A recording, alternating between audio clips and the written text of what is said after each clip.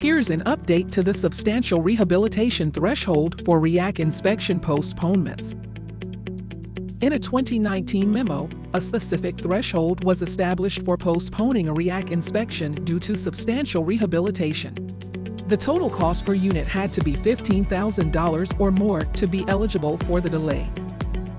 Fast forward to this year, a new housing notice brought about a significant update to this threshold.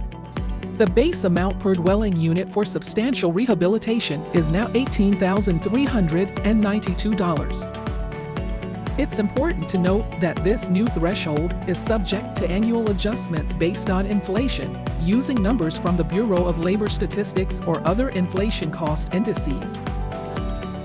All previous dollar amount thresholds for inspection delays are now obsolete. Let's discuss where this update applies.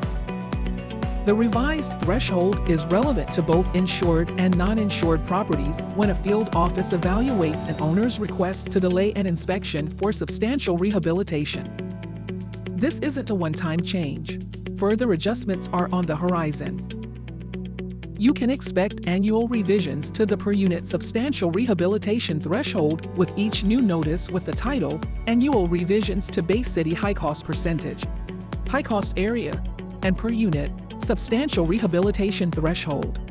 If you have questions, contact Latasha Morris Bird at latasha.morris-bird@hud.gov.